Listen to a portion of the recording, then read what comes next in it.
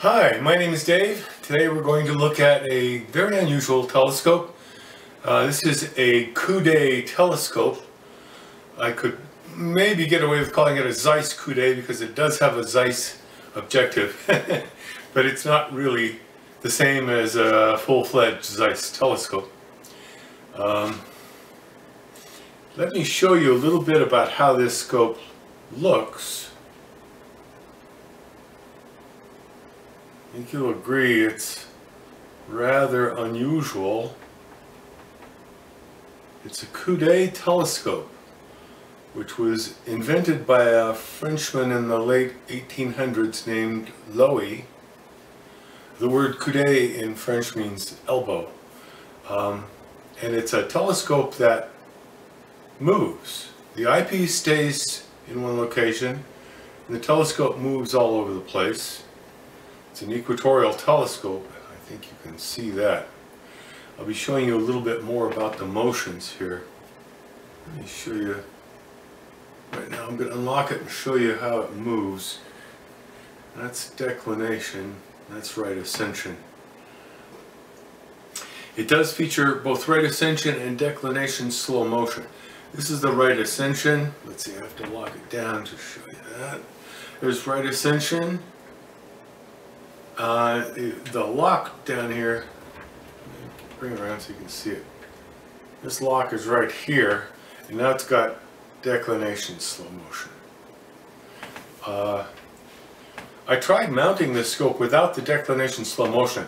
It was very, very difficult to use. It's a bit of a challenge at, say, well, even 20 or 25 power, low power. Without the declination, it's very difficult to get something centered. You kind of don't know which way you're going with this thing. What you see through the eyepiece doesn't intuitively match the motions that you see on the mount. So that's one of the tricky things about this. Well, let me give you a more close-up look at this and explain some more details. Just a little. Okay, here's a little closer look at some of the features on this scope. This is about a 4-pound counterweight. Now, this is a 50mm telescope in here. A little short 50mm by 540 telescope. It's pretty darn short. Normally it would be a very small and would require almost no counterweight, depending on the mount. But it's got a huge, big 4-pound counterweight over here. This is about a 1-pound counterweight here on the tail. So it's got a lot of counterweight going on. This telescope is designed to be used in a seated position, at least with the tabletop mount, like so. This is the eyepiece. So this thing is now usable. So I'm now ostensibly using it. I can lock it down in various positions, like so. Okay, so now I've got it locked on an object. I have my slow motion, right ascension, declination. Nice. What if you have something that's really low? Let's adjust this counterweight just a bit. Something that's kind of, you can see that's pretty darn low on the horizon. You can easily get to something over on this side that's right on the horizon if you want to. But in order to get to some positions over here, you may have to reverse the mount. This is not uncommon with German equatorials anyway. So let's just reverse this. And I found through experience that it's pretty, not a bad idea to do that. Aim that at the pole. Loosen it up. Notice how this gooseneck just barely allows the counterweight. Uh-oh, won't allow that to clear. This is going to have to be removed anyway. It'll be a very inconvenient position over there. So you flip that over there, so it's going to be up here. You have to do that with this kind of mount anyway all the time. So now I've got my right ascension here. Now the telescope is totally wrong. Well, you're going to have to suppose, let's go back to this position over here. You're going to look at something like that. You could probably get away with this, but it's more convenient. Just move this around over here. So, let's lock it down. Now you've got something that you can have access to the sky over there. And you can pretty much access most any location, most any place in the sky, unless your ears are really big. Anyway, you can get to the pole star, probably, if you want to. And you can access most anything in the sky with this mount. Let's compare this very interesting Coude mount with a little simple, inexpensive Meade ETX. This is an old ETX from the 90s. The eyepiece on this scope does move around, but it doesn't go very far. And as a matter of fact, especially if you're looking at something on the ecliptic, say a planet, it's not going to really go very far at all. And the convenience of having this absolutely stationary seems to be kind of a moot point here. So is this stationary eyepiece really that big a deal? Especially in a 50mm scope, frankly, it's absurd. But it's kind of fun, kind of interesting to look at, isn't it? When I started this project, I was attempting, or what I wanted to do was to make a working model of this. This is a Zeiss Coude refractor. I had read a bunch of posts on cloudy nights about restoring a 6-inch Coude refractor, wonderful thread. Anyway, Peter Saravolo did that, and it was just charming. I just drooled about that telescope. And I thought, well, I can't build a full 6-inch, but I can make a 1-inch. That's what I thought. Now, I don't know if you can see the scale on this thing. That's a 1-inch there. It turns out that the height of this thing would be 15 inches. This base down here would be 6 inches. This would be 2 inches in diameter. It would be a monster of a model for a 1-inch f/15 telescope. So I kind of, my thinking evolved, shall we say, and I decided if I wanted a working telescope, I mean, I could make a model of that scale and so forth. It'd be a horse of a model. But to make that work and get little tiny mirrors like that would be a pretty darn tricky situation. So that's how I ended up with this thing. And I decided that I could use the mechanics, the axes from an existing mount, make a small Coude refractor like that. Not sure if it was really worth it, but that's how this evolved. I may yet make one that looks much more like the original than this. We'll see. Stay tuned. Let me show you where this Coude telescope came from. The mount is basically a more or less generic mount from the 80s or 90s. This is almost identical to it. The castings are almost identical. It has an Orion name on it.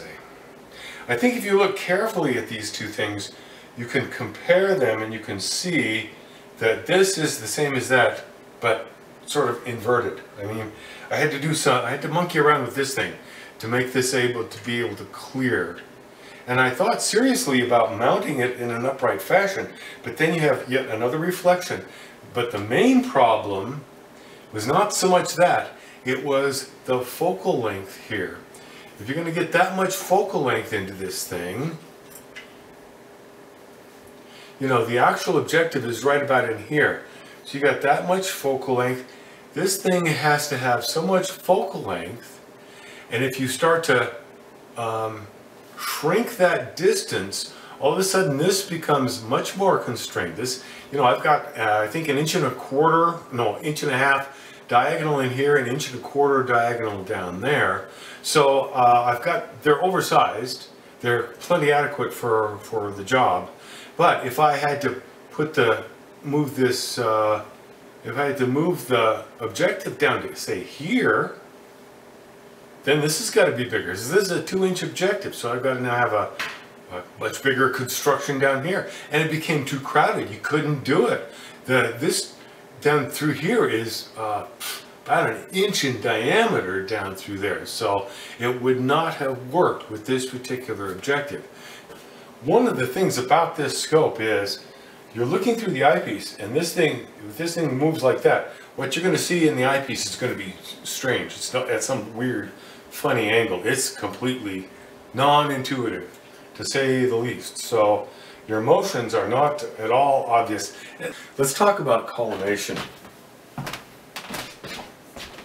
First of all, I designed the scope so that you can remove the objective right there. Now, when I'm looking down through this thing, with no eyepiece here at least, I'm just seeing 2 mirrors, one in here and one over there. Turn this a little so you can see that.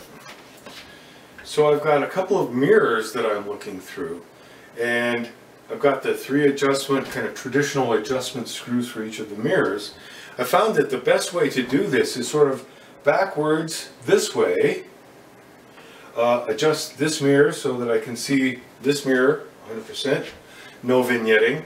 Then adjust this mirror so that I can see this, cool, with no vignetting. Then come around here, use this one, and it's going to require some more adjustment because you're going to tweak this a little bit so there's no vignetting, so you're looking straight down the tube at this mirror. And then you're looking at this mirror, and this mirror wants to see the telescope. So now you have to put on the telescope. So you want to make sure there's no vignetting. And then you get into the optical collimation. Then you use I use a bright light right here to optically collimate this as you would any refractor. You can use the same basic techniques. You're going to tweak these little things. It's really not too terribly hard. The trick is to make sure that everything is unvignetted, and that you can get everything lined up so you have the optical axis just right.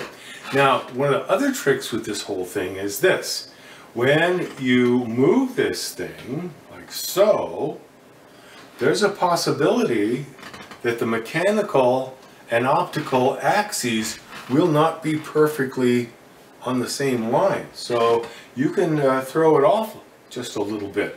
I'm lucky enough that with this scope, when I move it around, the optical axis and the mechanical axis are pretty close.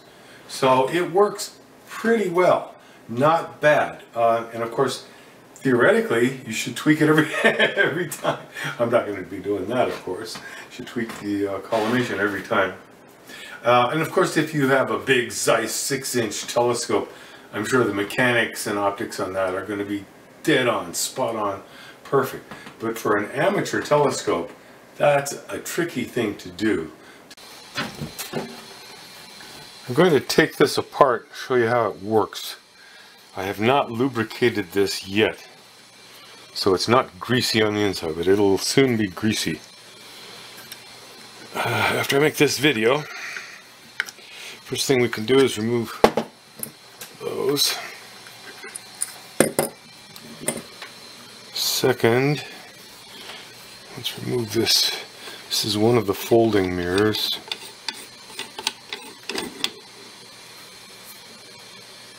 It's just a secondary, an old secondary from a Newtonian telescope.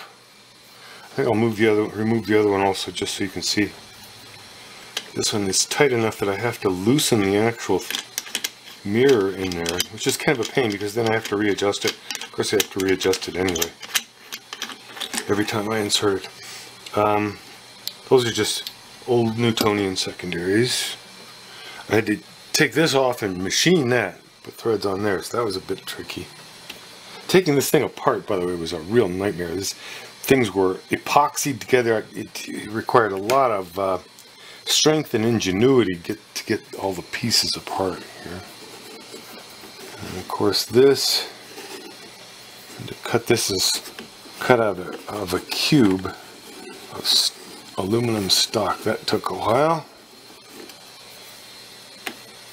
Okay, so this is You might call it a star diagonal. It's not really. It's got a, I should have the counterweight on there. I should show you that. Anyway, the objective and telescope tubes slide right on here. So first thing to do is to remove this.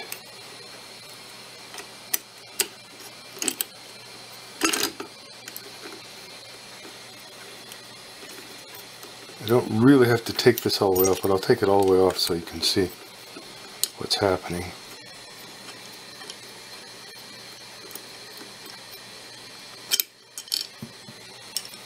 Okay, so there's the worm gear. There's the worm gear it drives against. You can see that, I'm pretty sure.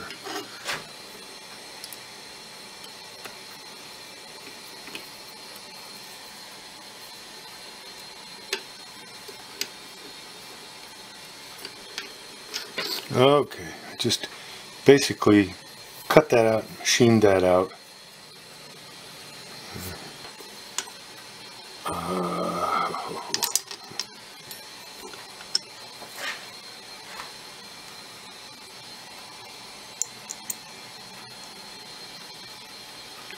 This is pretty much the way the original was made, was like this. I enlarged this hole here a little bit, but other than that, the basic construction here is the same. And of course, this is all replacement parts, all different parts. I had to cut this gear off of the original.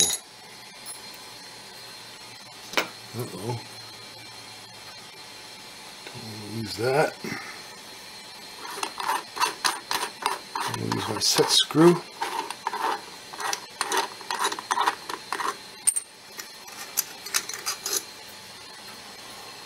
Okay, so I just lost the set screw out of there. It's a tiny little double. Anyway, this goes on like that to hold it together.